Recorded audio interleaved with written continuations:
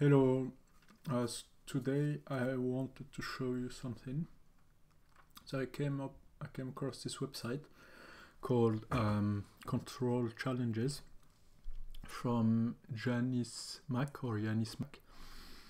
So thanks to him for sharing this. This is so you can go, for example, the tutorial. You need to get this block to stop here.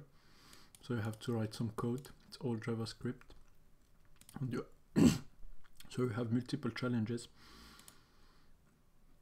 So the first ones are quite easy. This one is the same code I used for the first part would work on this one. That's why I didn't change it. This one is up.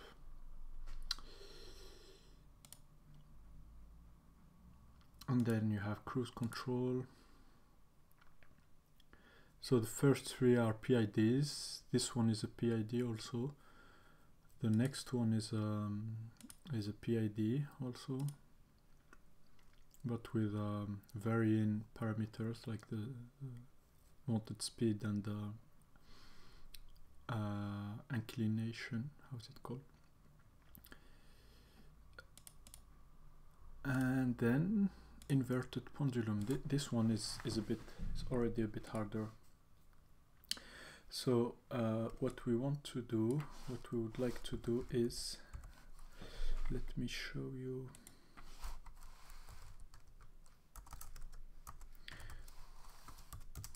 So if we have no force, we want to control, it's a well-known problem in control.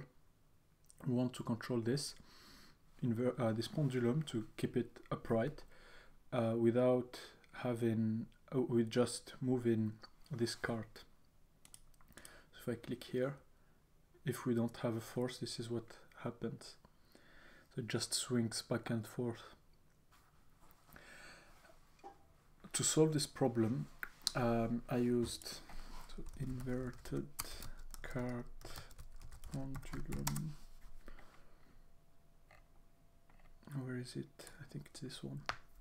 So the first thing is to get the equation of your model.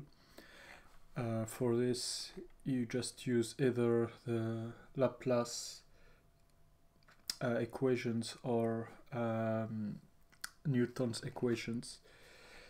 So you go with, starting from the forces, you derive, so here you derive everything.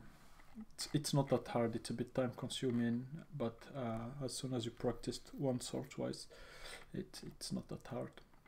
I mean, of course it gets harder for more complex problems, but for this one we know the problem quite well. And then you get these two equations, then we linearize it. So if we want to control it on the linear point around here, around the top position, we linearize it. Linearizing it is sinus.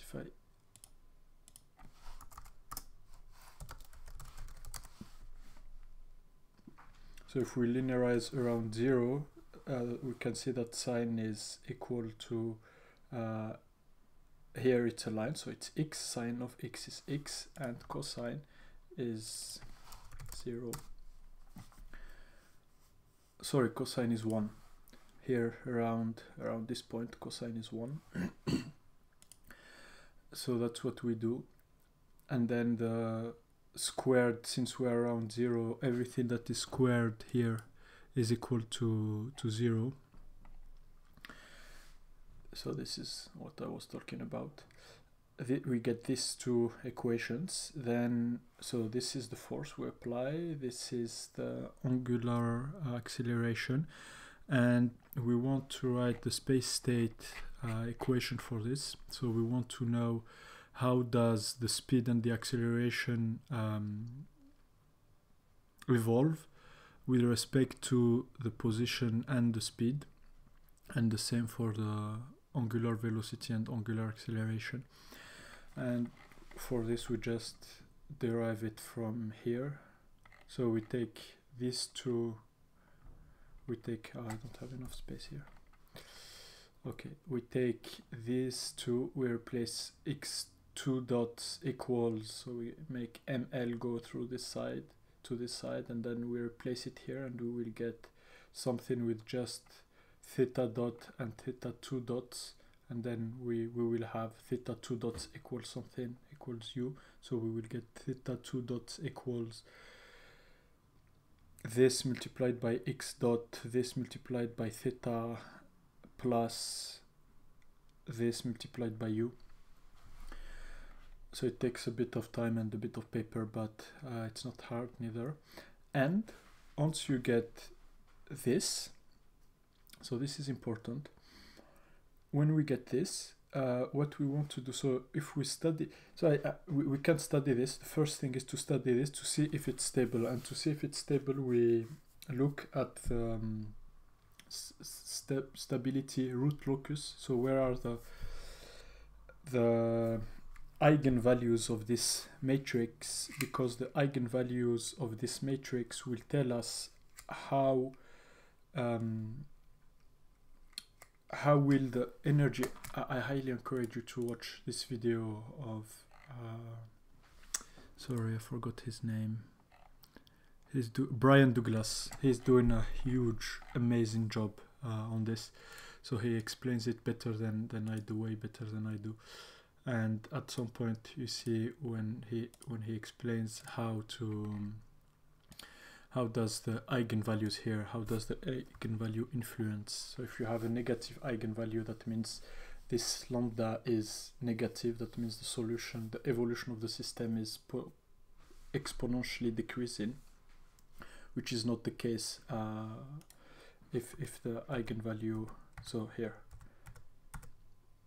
So if you have an eigenvalue, or all eigenvalues here, you will have exponentially decreasing. If you have it here, the energy will increase. If you have it here, you will have a damping. And if you have it here, you will have, so it will stay the same. So we want to be here. If we calculate for this, we can study the system to see how stable it is. So sorry, I need to get back here. So for this, we need to study this system to see how stable it is. We can use MATLAB, that's the industry standard, or since I don't have MATLAB, I used a Python library named Python Control Systems Library. And on this library you can, so I just used the Jupyter Notebook, Google Colab. You can put your system, your A matrix, your B matrix, C matrix, and then you say you create the state model, and oh, I did it twice. Yeah, I don't need to do it twice. And then we can ask for the root locus and then plot it. So we can see here that we have 1 point here, 1 point here, 1 point here. No, maybe not. No, 1 point here, 1 point here, 1 point here. And as I said earlier, we want all of our roots to be on the left side of the 0 axis. So for this, we will we have this place function where we give it the a, b. So here again, I highly encourage you to watch the Brian Douglas video, because he explains why do we do this. So the idea is to choose a system we want to. Wait, I can explain it a bit better. So when we have this, we can put whatever we want in U as a force. Since we know all of the system, we will put U equals X, so this,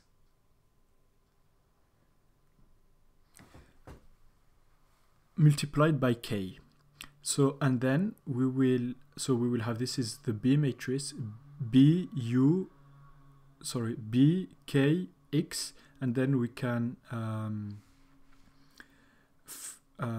factorize and then get this A matrix minus BK, multiplied by x, and then this minus bk. So a is fixed, b is fixed, b is this, but the k is free, so we can choose the k, and the x are these variables. So we will look for the right k values to get the response we want, and for this we will use this other function place. We give it the a, the b, and we give it these are the root locuses we want, so minus minus minus minus, and then we just run it and it will give us these values, and then we need to, as a feedback, so u will be equal to x multiplied by 48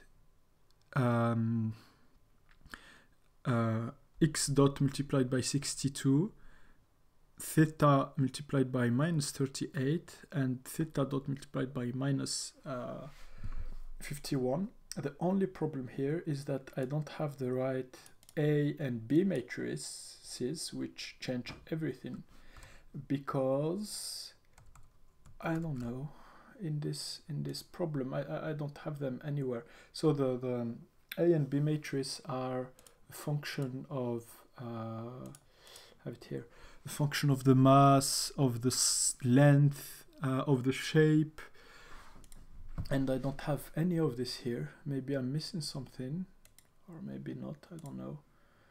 But as soon as you get them, you can calculate the right, you will have the right A, B matrices, which will give you the right here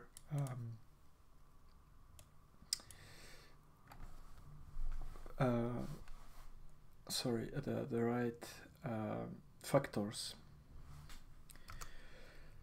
An important thing to note is that there are solutions if you click here. So what they do is this. I can remove this. We don't need this sign. So this is interesting because basically for this simple problem you can have it understand it intuitively, because the first thing we want to do, if I do this, the first thing we want to do is to work on theta.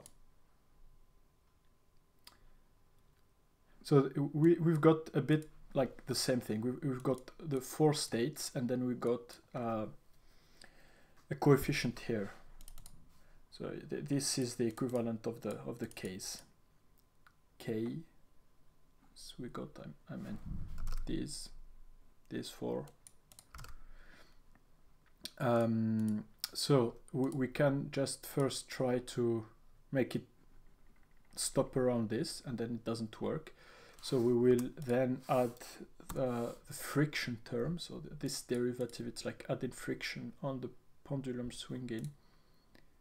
See, it's already doing better. Now what we need is to do the same, but for the x and not for the pendulum.